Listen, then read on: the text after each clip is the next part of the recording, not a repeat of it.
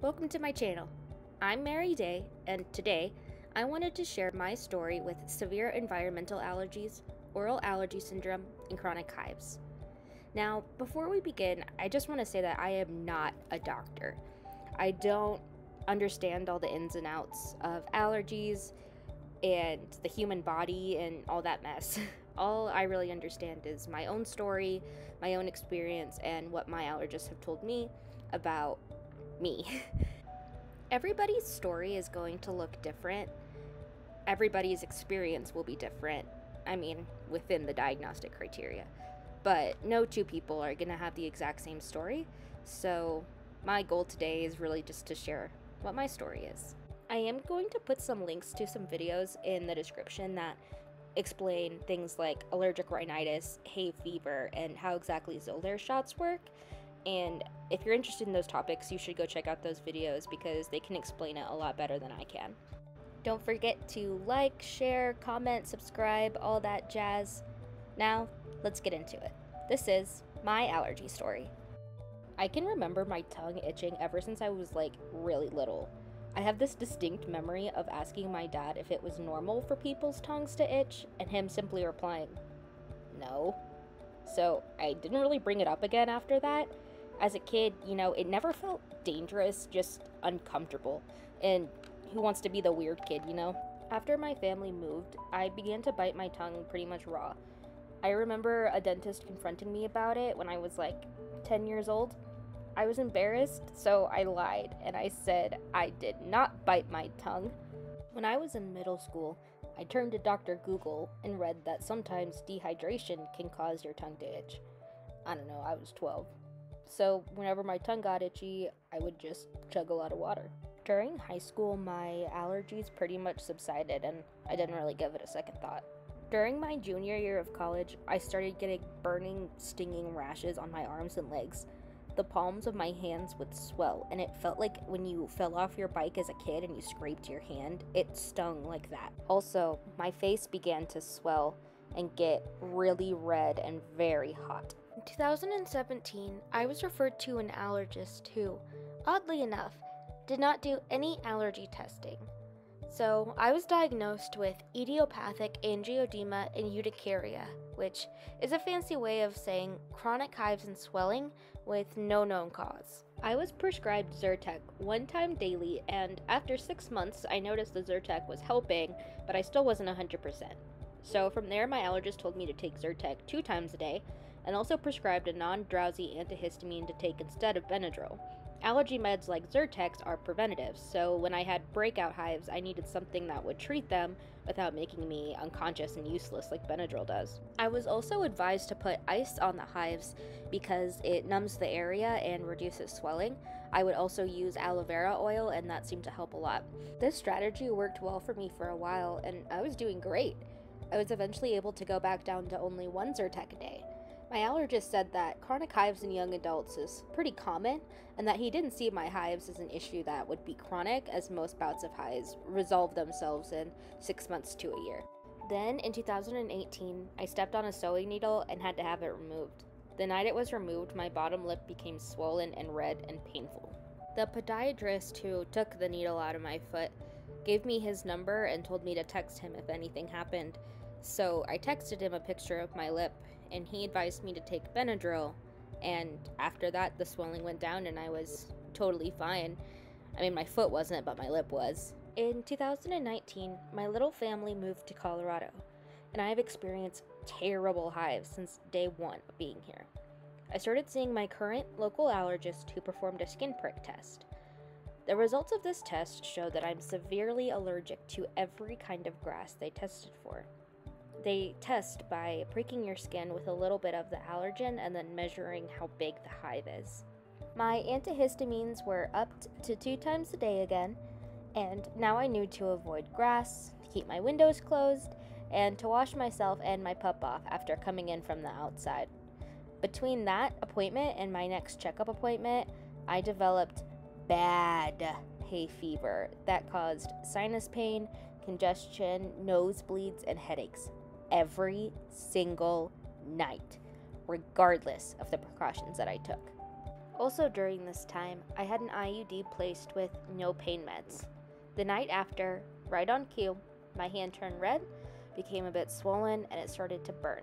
I was staying with a good friend who found some allergy cream, some aloe oil, an ice pack, and an ace bandage. I wrapped it and kept the ice on it, but it stayed inflamed and painful all night. At my next appointment, I explained what had been going on with my reaction to stress, and my allergist explained that the endocrine system is all connected, so if I'm already always reacting to grass, other triggers that are not grass pollen like stress, and I'm talking physical and emotional stress, can also cause face, mouth, and body swelling. It made a lot more sense when my allergist said it, but I'm doing the best I can. Usually the next step in treatment is to try a medication called prednisone, but I can't take it because I'm pre-glaucomic and it can increase pressure in the eyes. At this point in trying antihistamines and still not feeling better, my allergist prescribed Xolair injections. After the first set of shots, I woke up feeling human again. I get Xolair for chronic hives technically, but it still helps immensely with preventing hay fever. I went a couple months without getting a shot while insurance switched me to an infusion center as opposed to the doctor's office, and boy, once the shot wore off, my allergies came back with a vengeance. I recently got my second set of shots, and it has helped me a lot, but not as much as the first time. Now, don't get me wrong, I feel drastically better, but I still get hives and an itchy tongue. But I don't get hay fever nearly as bad or as often as I used to. The Xolair injections don't make me magically no longer allergic to grass. Xolair means I can go on a hike once, maybe twice a week, wearing an allergy mask, bathing my dog before we come home, taking a shower right after we get home, putting my clothes straight into the washer, and taking other precautions. I love Colorado, and I couldn't imagine moving anywhere else. So as far as diagnoses go, I have a severe allergy to every grass tested. I have chronic urticaria and angioedema and oral allergy syndrome. As far as treatment goes, I need to avoid raw fruits and vegetables, although cooked is fine. I need to stay inside, keep my windows closed, and wear a mask when I'm outside. Ice and heat packs, aloe, and pain cream are really good for hives. TENS unit is good for headaches, and antibiotic cream for when I scratch too much. I take preventative and reactionary antihistamines. I get Xolair injections, and of course, I have my service dog, Esther. Now, I don't have a service dog for allergies, and to be honest, I probably wouldn't have considered adding a dog to the mix if I had known about my environmental allergies. But thankfully, Esther is not overly floofy and is pretty easy to clean.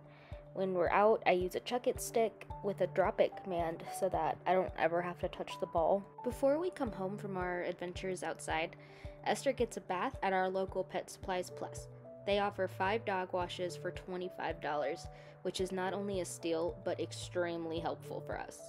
Her vet said that she could have baths up to 2 times a week as long as we use a hydrating, oatmeal-based shampoo. We take her to off-leash hiking trails where she can run in the grass and play with the other grassy pups, so a bath really is necessary before she can come home. Esther is not an allergy alert dog. Obviously, she can't alert me to the presence of grass because it's everywhere. However, she can respond once I react. I get really bad sinus pain and headaches, so her mobility tests come in handy. Esther can retrieve items like medications, guide me to my boyfriend, close doors, turn off lights, and so much more. I have not taught her to interrupt things like scratching because she's not at my hip 24/7 and the girl values her sleep. So I just rely on other coping mechanisms to resist scratching the hives. Esther Girl doesn't come to the allergist with me because there's a relatively high amount of people with dog allergies there, but she does come with me to the infusion center where I get my injections. My allergies really affect me. I won't sugarcoat it. It really sucks. My allergies are year-round, so I can never really enjoy outdoor activities.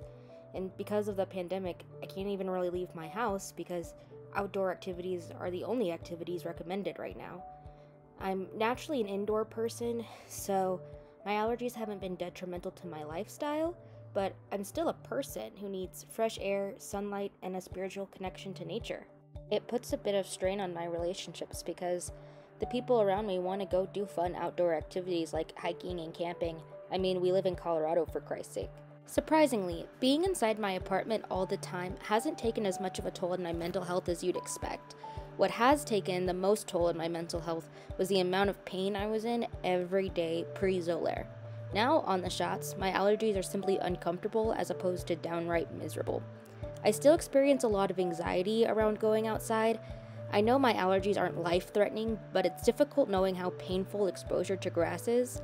Not gonna lie, walking the line between human needs and avoiding allergens is really hard. I am allergic to grass. My immune system launches an attack every single time I come into contact with the outside, and it really hurts. Just because I'm on antihistamines and Xolair, that doesn't mean I can touch grass or camp or go to the park or wrestle with my pup in the grass. Every outing requires extra attention. Will I have to give my dog a bath before we come home? Did I pack my medicine? How's the weather today? I have to plan to make sure I'm not up creek without a paddle. Planning all these things and then also having to resist scratching, it takes up a lot of mental energy, and that's annoying. It's mental space that I could be putting towards something better. All that being said, my life is not bad by any means. I have so many people that love me and a family that supports me unconditionally. I have access to treatments that have been life-changing. While stuck inside, I've started selling artwork and became interested in making YouTube videos again. I love movies, especially horror movies, video games, video calls with my friends, and dancing around to music.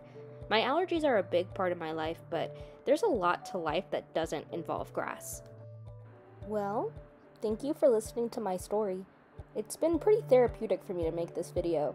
If you've suffered from allergies or hay fever or anything like that, please leave a comment down below. Allergies are way more common than people think. If you are currently struggling, know there's a lot of non-invasive options to feel better that really do work. A ton of work went into this video, so please show some love, like, and subscribe. I hope you have a great allergy-free night.